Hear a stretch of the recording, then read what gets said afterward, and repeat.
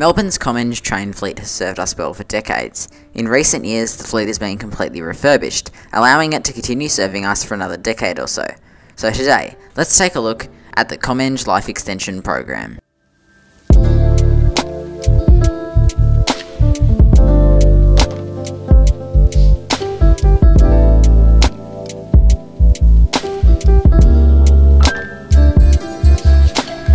The Comeng trains were introduced in the early 1980s as a way of dramatically improving Melbourne's train fleet. They were planned to be built to allow for the retirement of the old Red Rattler trains, some of which dated back to the 1910s.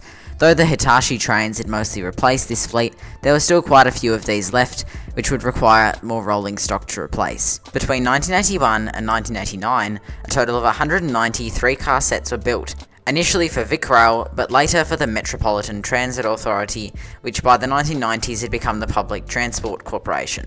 Under the privatisation undertaken by Jeff Kennett throughout the 1990s, as part of the contracts to operate the hillside and bayside parts of the network, the operators were required to refurbish their respective Comeng fleets. This resulted in two different types of Comeng, the Alstoms and EDIs. For more information on this refurbishment, check out Moo Transit's video, which I'll hopefully have linked in the top right corner.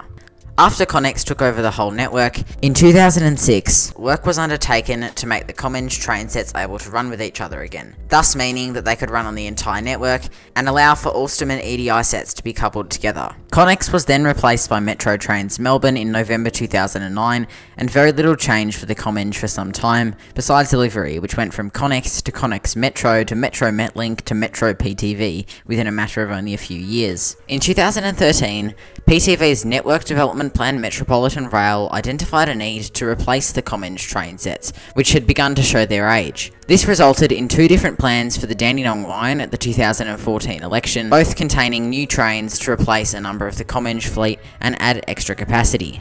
It took until December 2020 for these trains to finally start rolling out on the tracks though, and it's only been throughout this year that we've actually started to see the trains regularly running in revenue service. In the 2015-16 state budget, $75 million was allocated for a refurbishment to extend the life of the Comeng train fleet. This was planned to be completed by 2019. So, what did this involve? On the 22nd of October 2016, the first train to be refurbished under the program entered service. This was the prototype refurbished set, formed of a three-car Alstom Chopper Comeng set, 697M, 1199T, 698M. I'm not quite sure why it was a chopper Comeng in particular, but I have a feeling at this point it was realised the choppers were not going to last very much longer, and so it was decided to refurbish one of these to avoid having a set that was different to the remainder of the refurbished fleet. This train ran a special run from Box Hill to Craigieburn to celebrate the refurbishment. This set was withdrawn in December 2017 and is currently in storage in Newport workshops. This set was fitted with new seats of two different designs. Motor 697M had a new front with white paint instead of the regular blue and yellow. There were additional wheelchair spots, extra hand straps, and centre poles fitted. Finally, the intercarriage connections were enclosed, thus increasing safety for passengers travelling on these gangways. The actual refurbished sets began to enter service on the 10th of October 2017, when the first train consisting of one three-car Alstom and one three-car EDI was put into service. This had several minor differences to the final refurbishment. For example, the handrails on the fronts of the train were not removed, and the holes in the Alstom body front were not covered over. On the interior, most of the changes used on the prototype set were installed on this set. Today, we would probably classify this set as a Stage 2 set. So, what does that even mean? Let's now discuss the Comeng Life Extension stages. Although I've heard some things about Stage 4 Comeng trains, the most commonly accepted definition are that there are three stages, each with different things. The Stage 1s consist of both Alstom and EDI refurbished Comeng trains. These trains pretty much just received a mechanical overhaul, and they can be distinguished by their original interior with Connex seats still in place. Some people have given these the nickname fake life extensions, as despite the repainted front, they have nowhere near the amount of upgrades used on other life extension trains. Typically, the Stage 1s are much older train sets, generally in the 300 and early 400 number range in terms of motor cars. However, there are also some 500 series Stage 1s, but only very few of them. Stage 2 trains have a few more changes. They have all the things that Stage 1 refurbished trains had, along with newer seats and gangways between carriages. They also have newer handrails. The majority of Stage 2 are EDI Comeng, however there are some Alstom Comeng in this too. These are typically later 300 series, 400 series and 500 series motor carriages. Unlike the Stage 1s, which was designed to be a minor refurbishment enabling them to continue in service for just a few years, the Stage 2s have received some more upgrades enabling them to stay in service for another half a decade or so.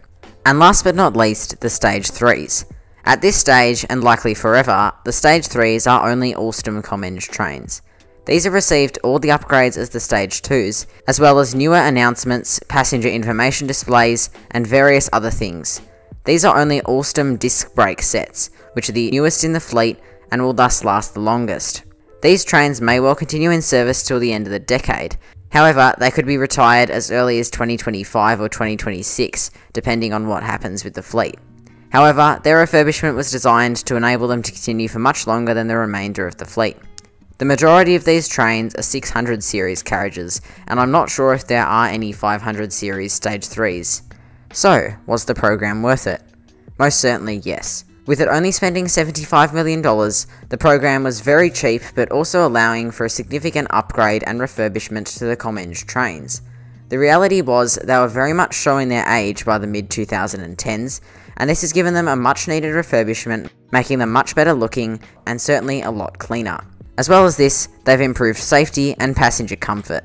The expectation is that by the end of 2023, all but the 36.5 Alstom Comeng Stage 3 units will be retired, although I would not be surprised if there are still EDI Stage 2 units operating well into 2024 or even 2025. At least this is far better than the early 2000s, where we scrapped a bunch of Hitachi trains only to have a massive patronage increase, meaning we had a rolling stock shortage.